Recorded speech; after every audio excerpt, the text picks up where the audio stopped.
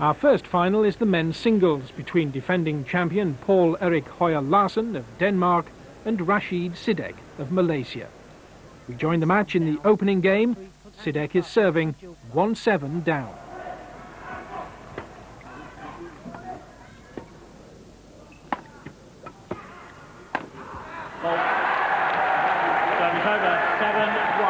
Well, we saw him thunder down many of those smashes yesterday.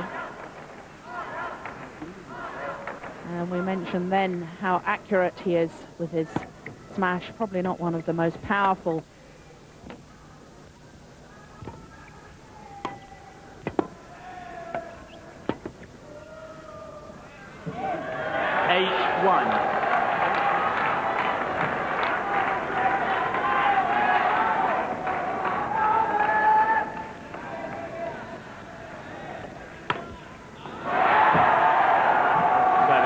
Maybe snatched a little bit at that particular shot. Good crowd in here today. Always difficult in an auditorium that holds as many as 9,000 people to judge exactly how many there are, but two sides are just about full. We're definitely looking at 3,000 or 4,000 people. Nothing like as big as Sidek might get used to in Malaysia, where the sport is on a different level.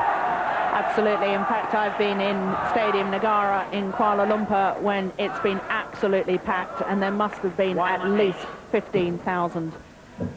So he'll be... And those are the ones that paid for their seats. Absolutely.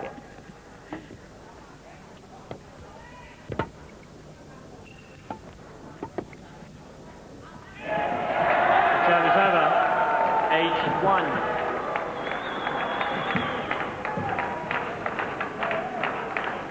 Good call.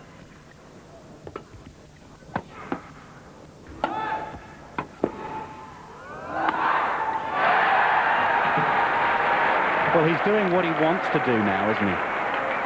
Is there anything that Sidek can do, apart from attrition, to take Larsen out of his winning game plan? Well, I'm really not sure. I mean, it's a $64,000 question, but I perhaps would like to see Rashid Sidek trying to attack more into the body of Poul-Erik.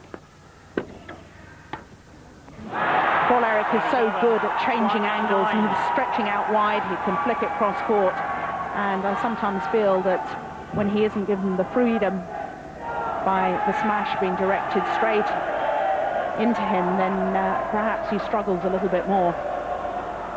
So Sidek needs to put the straitjacket on.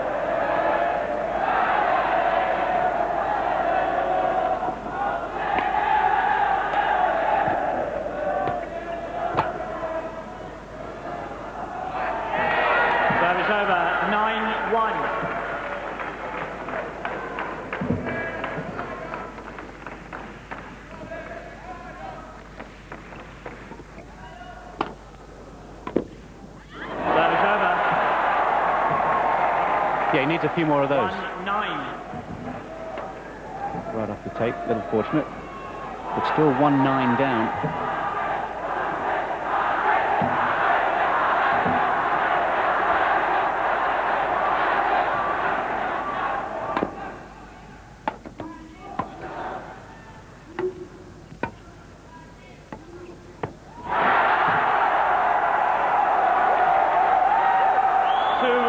Interesting. Sidek really pressurizing Poul-Erik backhand.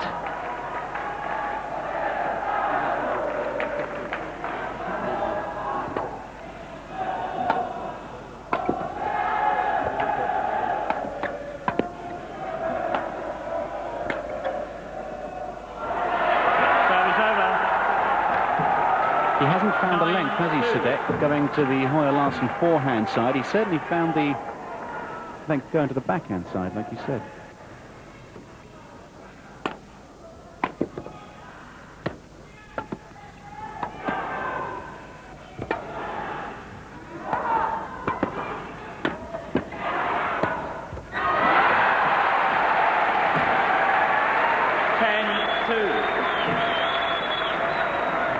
Poul-Erik taking this one so early on his backhand, cutting it down across court.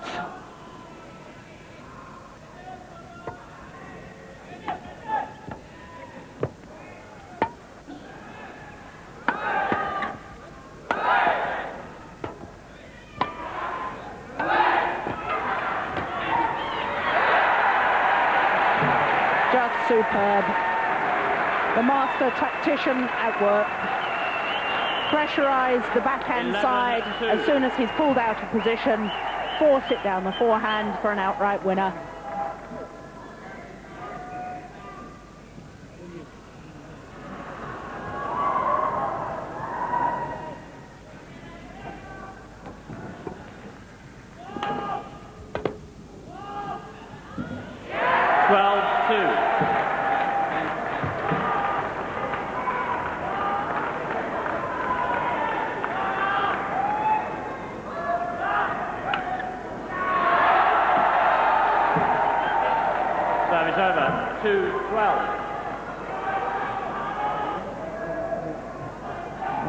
Really, Rashid needs to just try and play himself into the match. Probably this game is beyond salvage.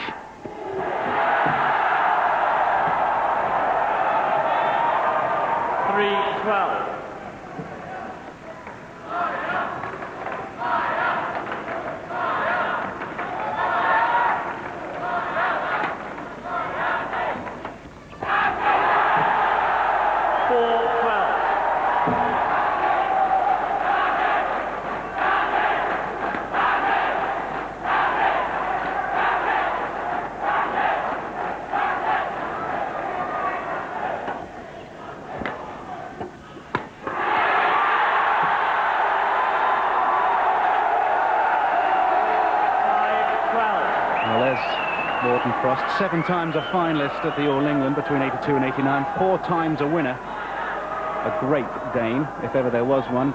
Høyer Larsen attempting to win his 2nd All-England in a row. He's Frost's pupil. And I think Morton will be a little concerned about the run that Sidek is on now, although still 12-6 down. 6-12.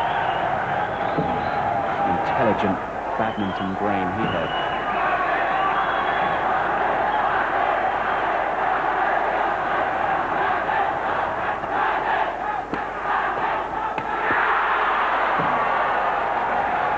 Service over, 12-6.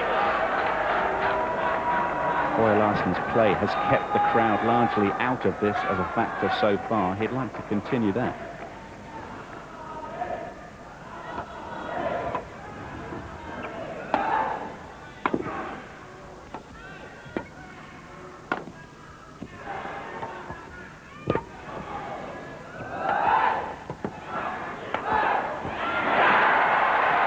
Superb.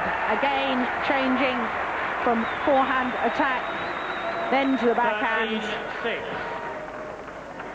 Always making his opponent change direction.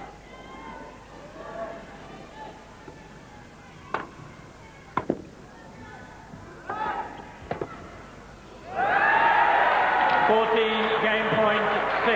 And now game point, first game of this All-England final.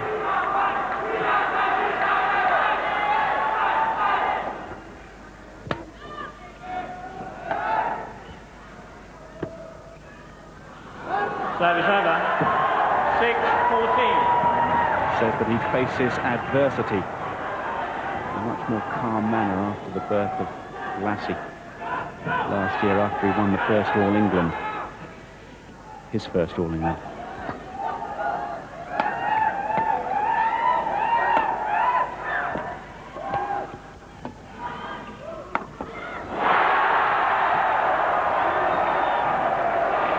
Slightly off balance, Poul-Erik, when he tried to hit that smash.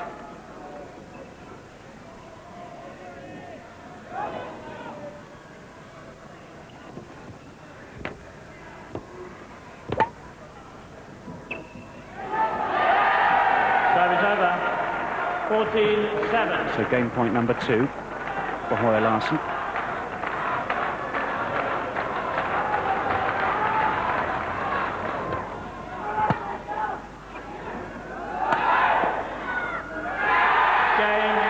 It. The defending champion Poul-Erik Høyer Larsen pleases his fans. He's 1 up on Rashid Sidek.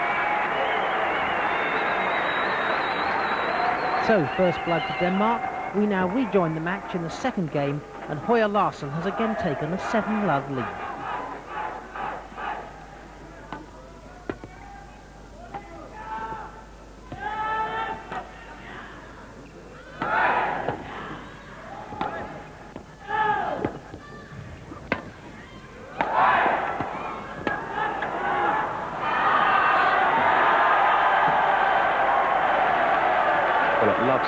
Sidek must Love 7. get a couple on this sequence.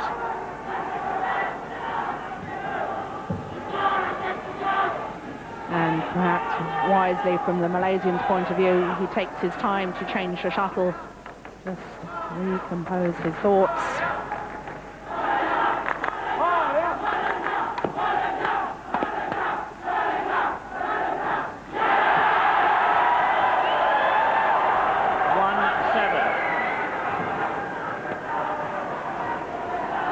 Sidek definitely trying to play at a faster pace.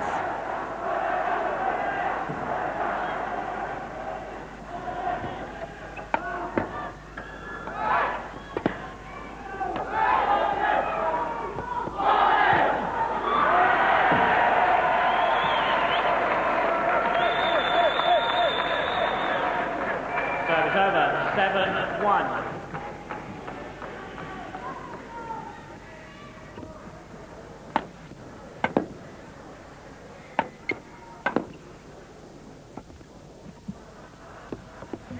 Service over, 1-7. It has to be perfect, and that was.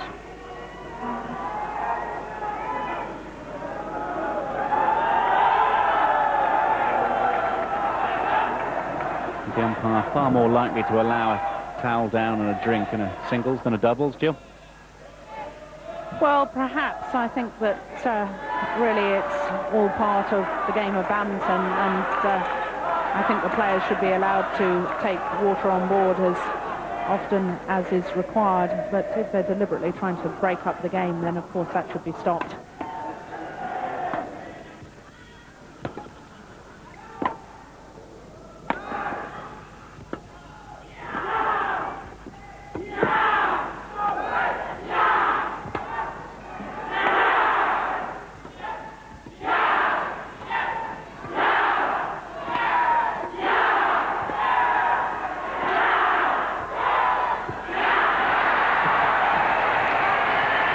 Rashid Sidek just has no idea which direction the shuttle is going to come next. Most players would have played a straight drop there.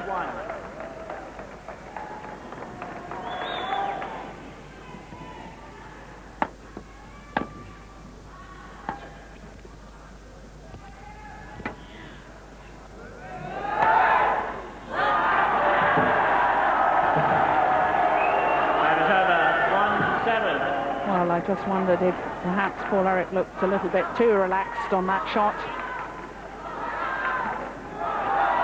But it's a game that ebb and flows, badminton, and the concentration has to be maintained, or 3 or 4 points can disappear quickly.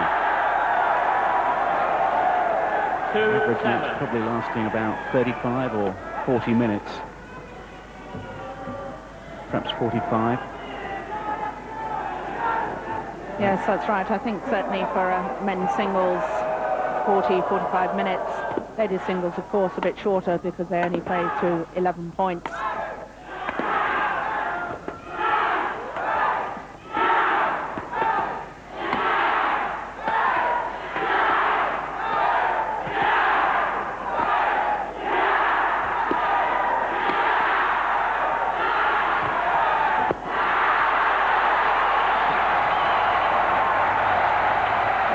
Was a great rally for the Malaysian. Took on Poul-Erik at the net. 3-7. And one of the few players to beat him in that area. Off the top of the tape.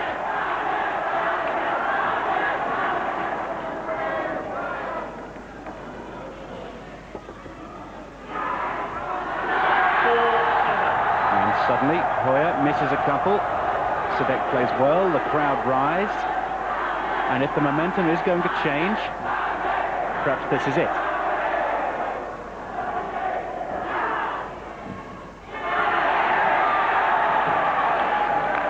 Service over, 7-4.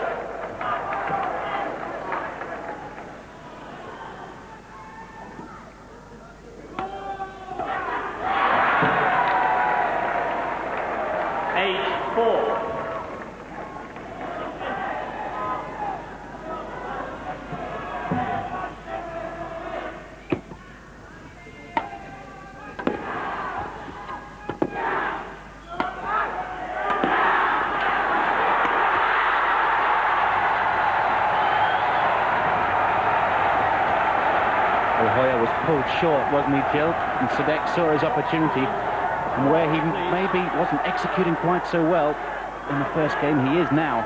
Service over, 4-8.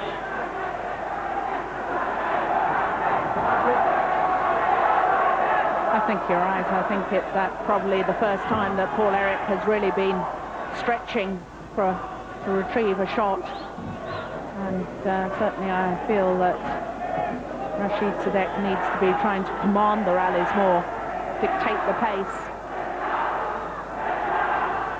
4-8.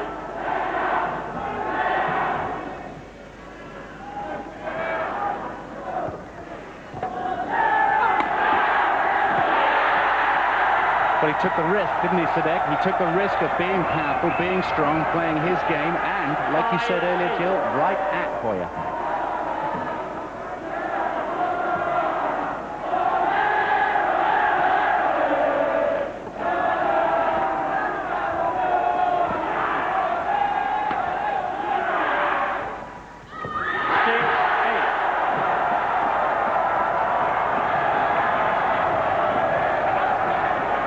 From love 7 to 6-8.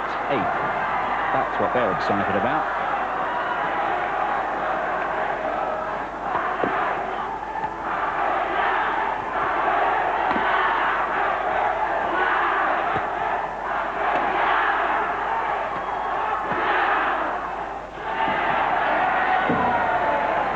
That's too deep by Larsen. Will serve at 8-6.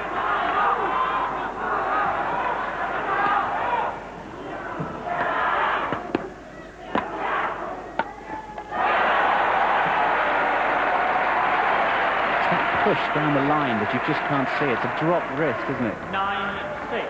That's right. It's really just the angle. I mean, it's not that powerful. That smash isn't landing that far back in court, but how he gets it down so steeply, I just don't know.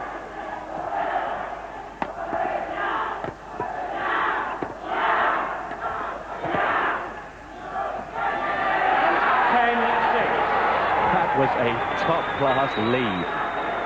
And there is such a thing. Was it a top-class call? I think it was a good call, just a fraction out.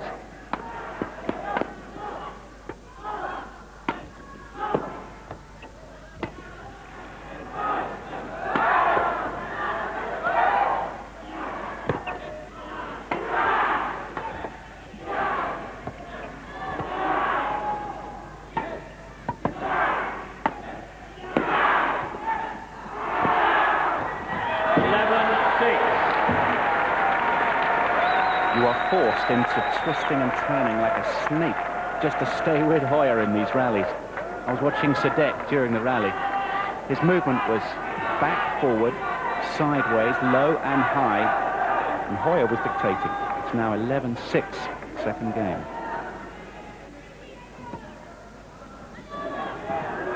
12-6. Well, he can smell victory now.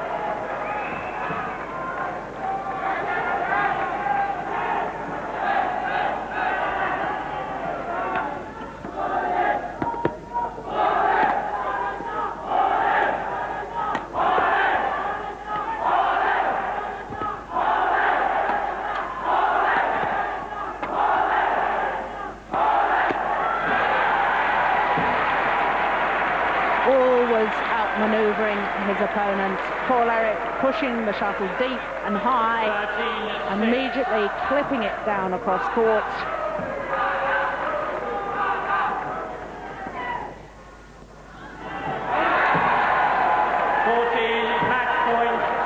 Well, this is it.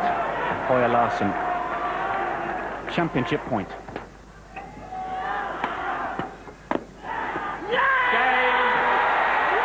The moment of victory for Poul-Erik Hoyer Larsen. He defends his title. It was Fleming-Delft in the 1970s. In the 80s, it was Morten Frost. Now, Poul-Erik Hoyer Larsen.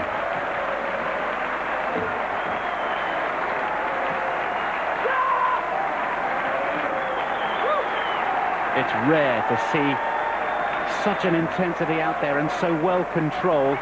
and his moment of victory a moment to relish. Won by Poul-Erik. Absolutely, as you say, superb control, and what a win. Hoya Larsen, men's singles champion at the All England Open Badminton Championships for the second year in a row.